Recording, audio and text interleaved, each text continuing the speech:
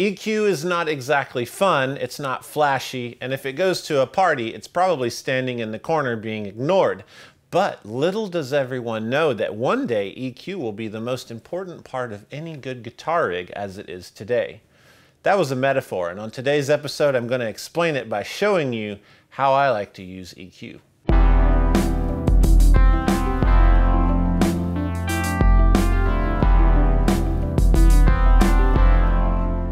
I got some new stuff in the mail I'm really excited to show you. It is from Massive Effects Pedals.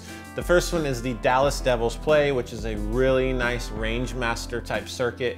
And if you know me by now, you know I love Rangemaster, but I'm gonna play the G.O.A.F. It is the golden order of the Alchemist Fuzz, but I have a speculation. I think it actually stands for greatest of all fuzz. You be the judge. It's an octave fuzz, it's really killer. And I think I'm in love, you know, and I like these graphics. This is a little horrifying, but that's okay, because I like fables.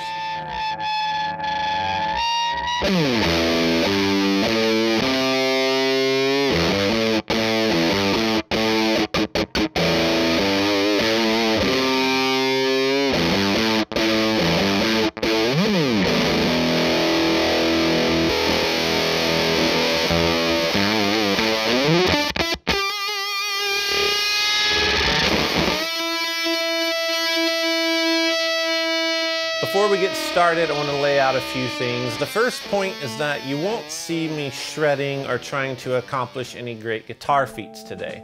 I'm just gonna hit an EQ pedal, strum some chords, maybe play a riff here and there. And the point of this entire episode is for you to hear the dynamic differences that EQ can make in your rig. I'm playing a clean amp, I'm gonna stick with the same guitar, and I'm gonna use a Boss GE7. Why? Well, because it's simple, you can visualize it, and it's a fantastic EQ. I have a lot of other EQs here, I'll show you some of them later, and just because I'm using this doesn't mean I don't love some of the features on other ones.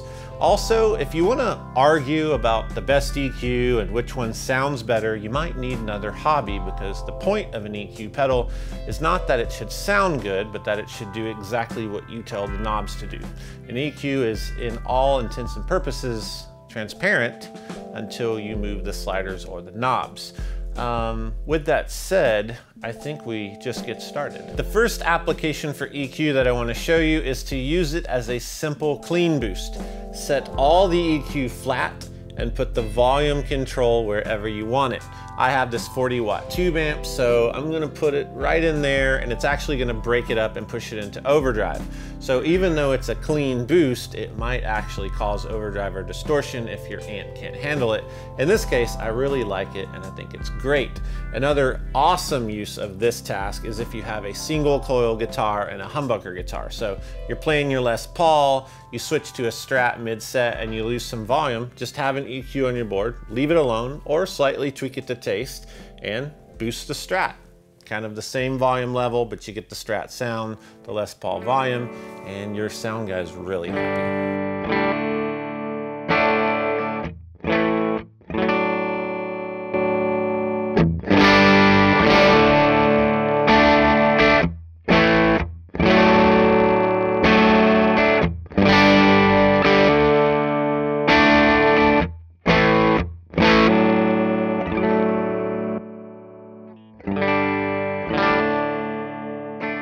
The second way to use an EQ is to use it as a magical device before your favorite overdrive. In this case, I have it set up with a big mid boost going on and a little bit of volume gain, and I'm using the Westwood by Earthquaker. This is a phenomenal drive, and it's pretty transparent. It doesn't have a mid hump. It's kind of low medium gain as its power alley, and so when I slam this on in front of it, it brings the mids up and turns it into a totally different overdrive. So it's a really great use if you have a go-to drive that you love, you want to keep your board simple, just use an EQ and kind of turn your drive into anything you want it to sound like.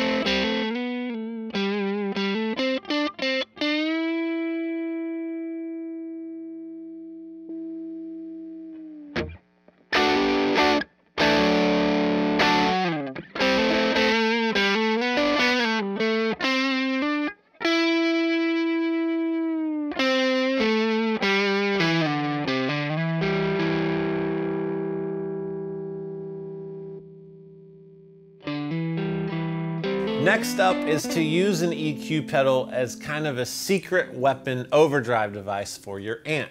So in my case, I have a cleanish 40-watt Fender thing here, and I want to find the points of EQ that are going to break that amp up naturally. Every amp is different depending on the speaker, the type of tubes, and how loud you have it. So I turn my amp on, I engage the EQ, and I start maxing out different levels of EQ until I find some really cool points where I hear overdrive happening, because this is overwhelming your amp. It's literally overdriving it, and these frequencies can be really powerful. As you pull a band up and down, you're pulling the volume of that band up and down. So you might have your volume over here set at 0, but you're still boosting frequencies, which is really cool, and it's very different than the flat EQ. The flat EQ is, here's more volume. This is saying, here's more frequency, and every amp and every rig will respond differently to this, and it's a fantastic trick to get a brand new overdrive sound.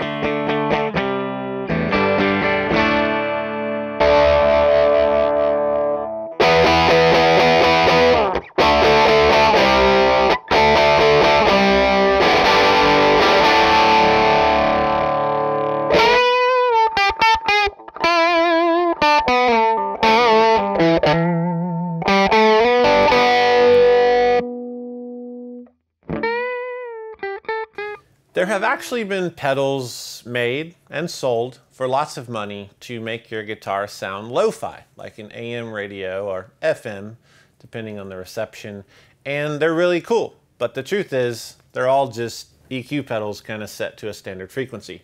So take your EQ pedal and basically boost mids, cut out the lows, add weird high range. Every amp will be a little different. You'll see my settings. And you have the AM gold setting, I like to call it. It's lo-fi, it's really weird, and it's so crappy that it sounds good. Sometimes guitar needs to sound crappy.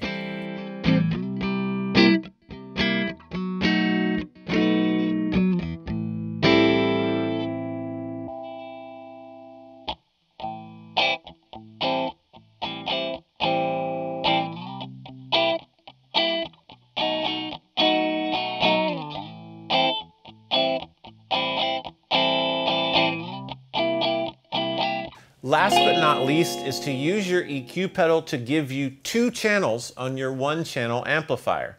I know what you're thinking because I read thoughts, and your thoughts are, this guy's crazy, he's out of his mind, that's physically impossible. Well, you are correct, but you're also incorrect, because if you put your EQ pedal at the end of your board, you can emulate another amp sound. With my Fender amp, I'm going to pull out some lows, I'm going to boost certain mids and highs, and create a fake AC-15 kind of sound. All my pedals will hit it, all my delays, all my verbs, and it's really, really fantastic.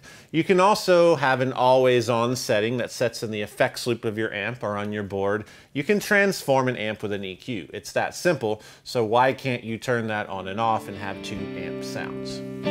I think you can.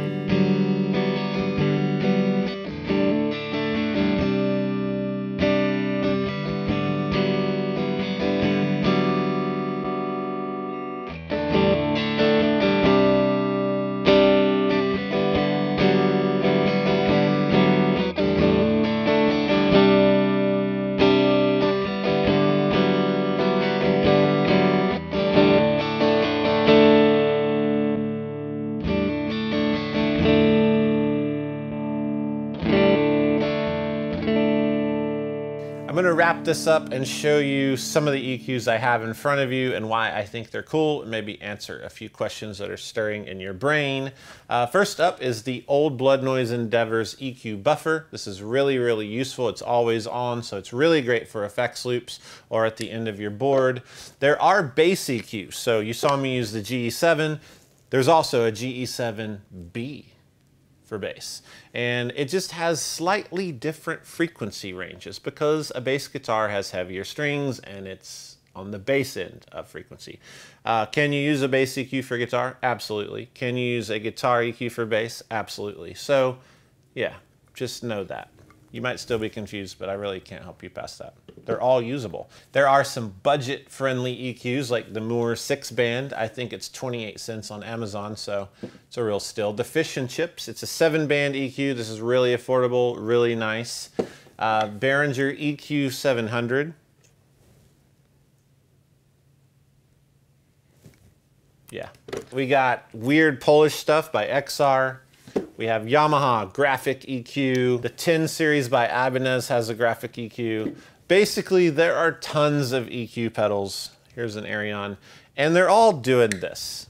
An EQ is an EQ to some extent, but there are some feature-heavy EQs that are really cool. One of those is the EQ20. Now, this is serious.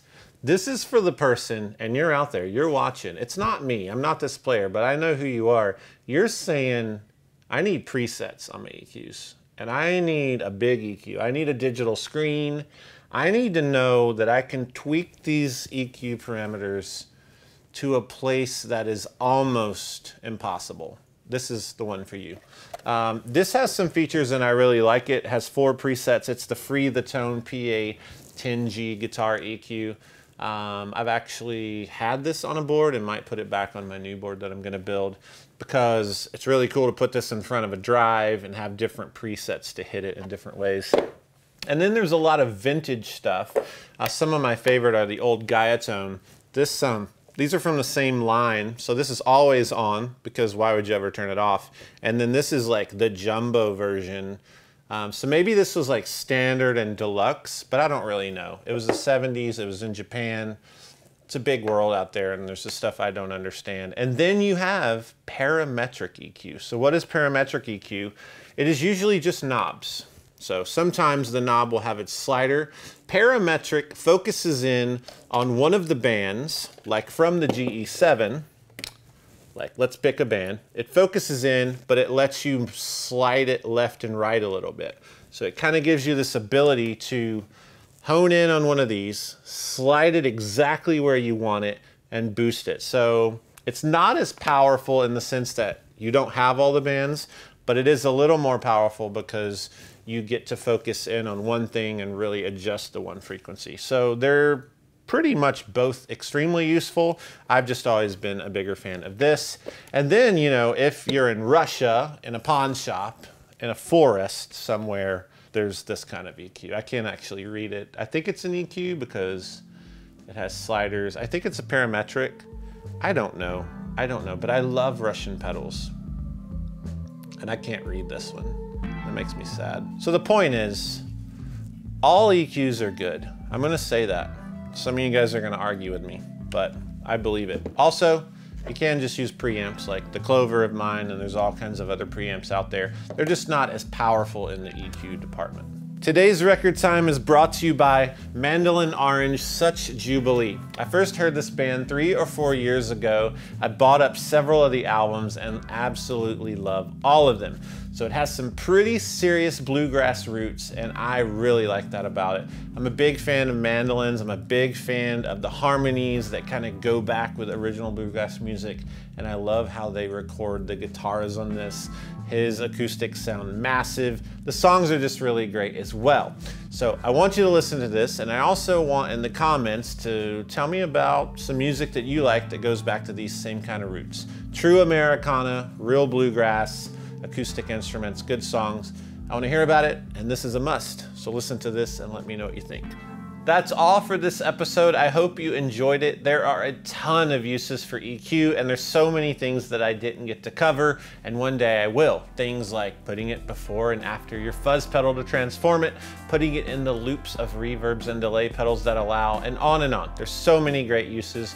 You need to get out there and explore EQ in your own way, and it's really important to get a grasp on EQ and the format of it in a pedal, because as you're moving the sliders up, you're teaching yourself what you're wanting to hear in your guitar rig and what you don't want to hear. So many times we have a hard time getting the language out, trying to explain what we want to buy or what we need help with, and an EQ pedal is the easiest way to find exactly what you do and do not like. If you like this episode, on the other hand, hit the like button, subscribe to the channel, and there's a bell icon. Click that and you'll get notifications of every episode we ever air until the end of the world. It's awesome, and you need to do that. Have a wonderful day.